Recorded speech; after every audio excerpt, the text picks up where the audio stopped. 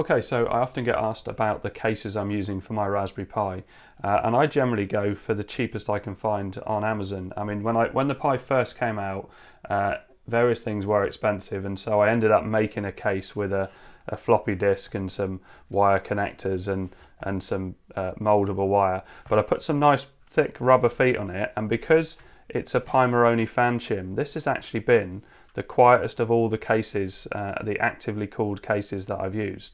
And the Pimoroni fan shim definitely keeps the Pi cool. I've never had it overheat, and I've done all sorts of things with it, overclocked to 2250, so really taking it to the limit. But there are no heat sinks that go on it, no added on heat sinks, and it's always been fine. So I had this weird setup, and the reason I left this space here was because I used to have a HDMI adapter in there, so you can see an HDMI, I think it's micro or mini, I can't remember which one it is, in there. And I also had this for the USB-C adapter because I used to unplug and plug it in a lot, and it was just for stability, and there was rubber here that would hold it in place. I don't use them anymore because I now use just an ordinary USB-C cable, and also I've switched over to using these, which is an HDMI in, and then a mini or micro, whichever one it uses. And these work very, very well. I bought two of these for a £5. I think I bought these on eBay. I'll put a link in the description to wherever I bought them from. But yeah, they're nice and short, and it means that you've got plenty of space, because when I had this in with a USB-C adapter, actually they were too close and it was a pain to plug in and unplug. And in the end, you might see in one of my videos, I ended up snapping this. So I don't recommend going down that route, although they were 99p, so it was the cheapest option at the time, and to be fair, it's lasted probably a year or so, whereas yeah, these would be my preferred choice of cable. So let's move this one out of the way and concentrate on the two that you can just buy for very cheap. So I bought this one, and again, you'll see it in my videos because I always tend to, well, I quite often tend to show my Pi.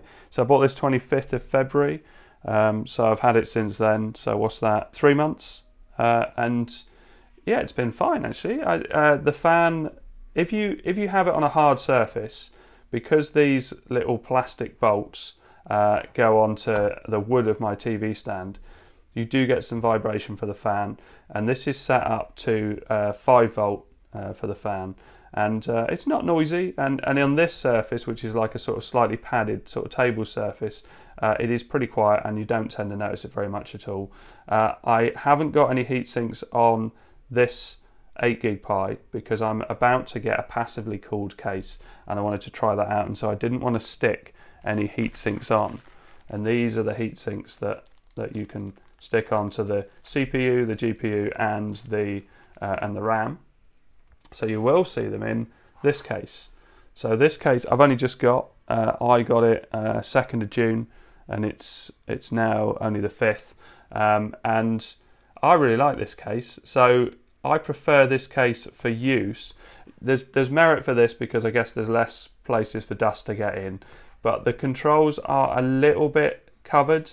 And so it's not as easy to unplug and plug things in. It's not hard at all, but it's not as easy to plug and unplug things in it. And also on the case of the micro SD card, it's just a little bit less accessible than it is on this one. So there's a nice big gap, and it's just, there's nothing protruding. So if I go that way, you can see that this case kind of sticks out, so you can't get as close to it. And I've got quite big hands. So for ergonomics, I prefer this. I get that it's very open, so a lot of dust is going to get in there. You notice this doesn't look particularly clear. It's just because I've left the casing on it, the sort of film on it, which is like a protective film, but you are supposed to take it off and then it would be perfectly transparent. This does look really nice, and you build it up in layers. So you literally put the screws down and you build layer by layer by layer, and then you end up with this case. And so you've got access to, you know, the main GPIO pins, the micro SD card. The fan is open, and I have stuck my finger in it a few times, sort of putting cables in and things, and it stops the fan, which is not going to be good for the life of the fan. But I'm sure you can get something to go on the top. And as I say, the micro HDMI and the USB-C ports are a little bit obscured. The USBs aren't as bad. I also would say that this needs rubber feet on the bottom. So because of this plastic that makes it vibrate, if you just got 4 rubber feet, just to take that off a hard surface, then you'll find that that will be quieter. And this fan is quieter than this one. So if we go over to this one, I like the fact that the fan is protected by the little metal covering on it. I really like the fact that everything is very accessible because it's literally just a top and bottom. You can see that it's spaced between the bottom part and the board, and these are little metal standoffs and the screws and everything. But this would definitely scratch a surface, these little metal exposed screws, and there wasn't any rubber bits that came with it. So beware if you're using it on your parents' table or your own table, you are going to scratch surfaces with these metal screws. So get some rubber feet on there as well. Again, that will make it quieter because it'll isolate it better.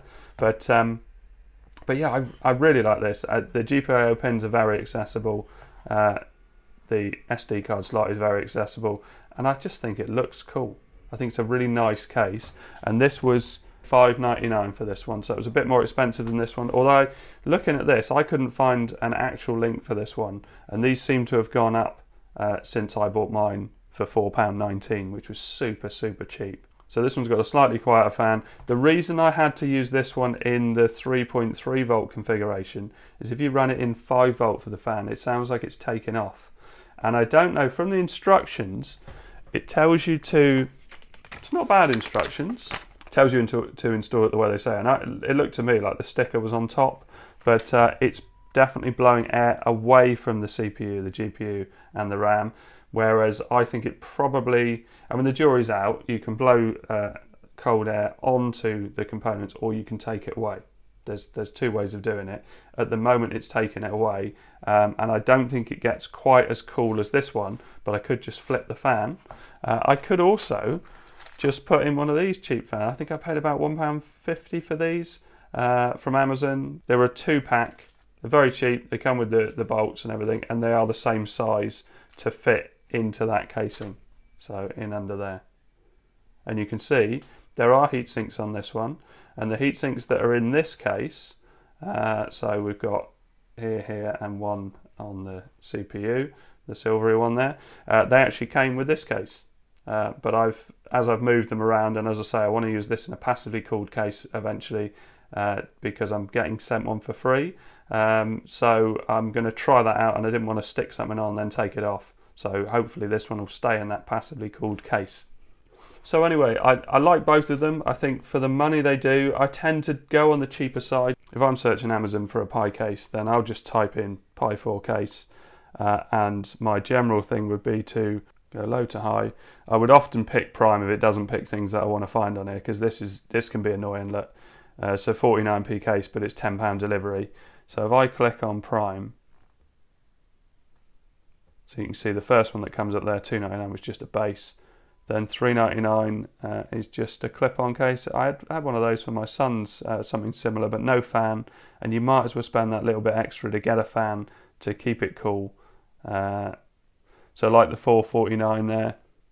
And there you go. That was the case that I had. This is what I don't like, is when Amazon put these sponsored links in.